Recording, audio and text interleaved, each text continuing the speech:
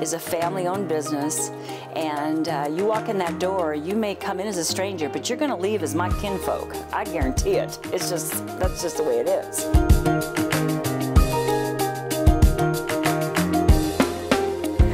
Hillbilly Hot Dog, a roadside restaurant in Lesage, West Virginia, where you literally eat your food inside of a school bus, and this is one trip you will not regret taking. If you're looking for a one-of-a-kind dining experience, you'll find that and so much more at Hillbilly Hot Dogs. And believe it or not, this weenie wonderland came to be more than 2 decades ago. Lots has happened, I'm sure, in that time period. So if you don't care, just give me a little bit of backstory about Hillbilly Hot Dog, how it got started. Where did this idea come from? Well, my husband and I were sitting out underneath the trees out front, and he said, well, honey, we got to start doing something, you know, and I came from California. As he would say, he brought Beverly to the hills. And so we sat out there, and I said, well, and I looked over towards this way, and I said, honey, plow that land and build me a little weenie stand. So whoa, that just completely came out of your brain? That came out of my brain.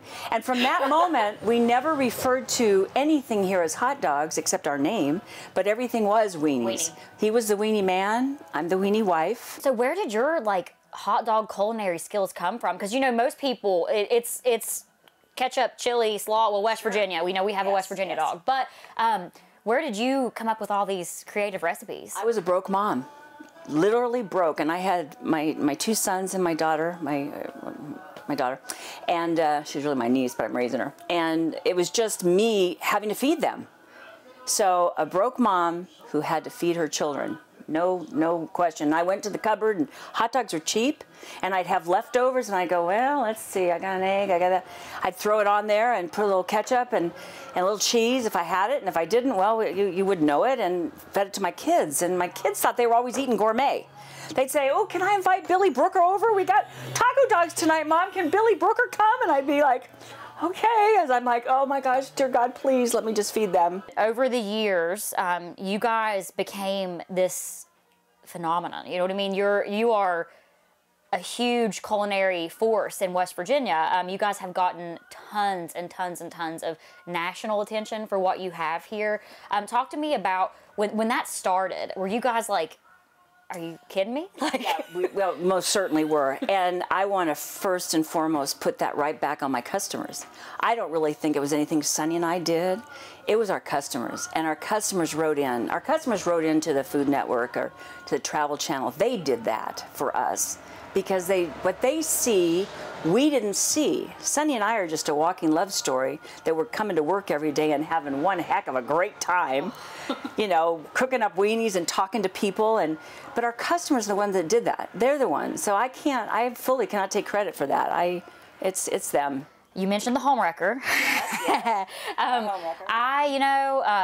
I'm sure that in the video or in the comment section, people are going to say like, oh, why didn't you do that or whatever. I'm just going to address the camera. No. For me, it's a no. But that is a huge thing that is associated with you guys. Tell me about the homewrecker challenge. Well, you have 12 minutes to eat 3 pounds of food, and some do and some don't. Majority don't, but for those that do, we'll give them the T-shirt. There's no one that has broken the record, which is 2 minutes and 34 seconds. Someone did that? Oh, yes. Oh, yes. Oh. Yes. Yes. Your poor belly. Yeah. We have talked about the history of Hillbilly Hot Dog. Great backstory.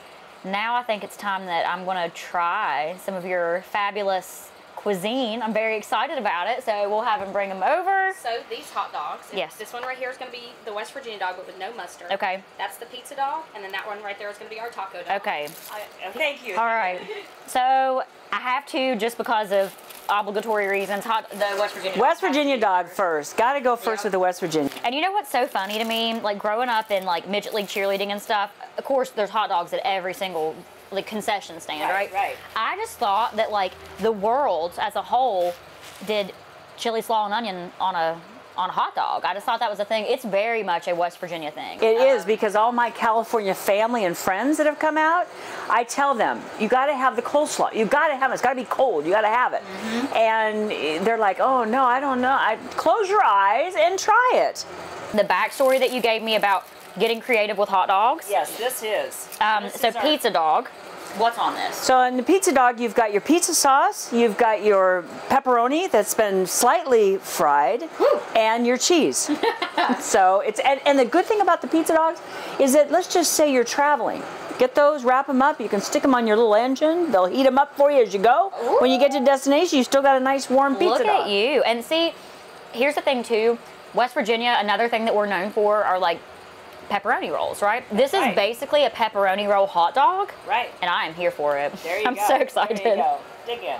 This one here is really a prize because originally when we first started, we put them in the hard shell. And we went through so many hard shells because the bottom, you can just barely slide that weenie in there. Right. So it was a hit and miss. And then we just said, let's just go to the bun because that's what we are. Right. So everything went on to, and it's amazing. This has got your chili sauce, your Tostitos, your salsa, your lettuce, tomato. I think this one jalapeno. It might be my favorite one. Yeah. I'm so excited. A lot of people, it is their favorite. Even though we've all got issues going on out there, you come in here and you're laughing because you're like, I don't believe this. I do not believe. So you're coming and laughing, so you're putting smiles on our face, and in return, we want to give back that smile. You know, I just thought your life can be a hot mess, but you can always fix it with a hot dog. There it is. Ooh. All right, good stuff. I love it. Thank you, guys. Thank you. Just one more fun closing fact. If you really, really love hot dogs, you can even tie the knot at Hillbilly Hotdogs at their very own Weenie Wedding Chapel. We'll see you next time on Crave West Virginia.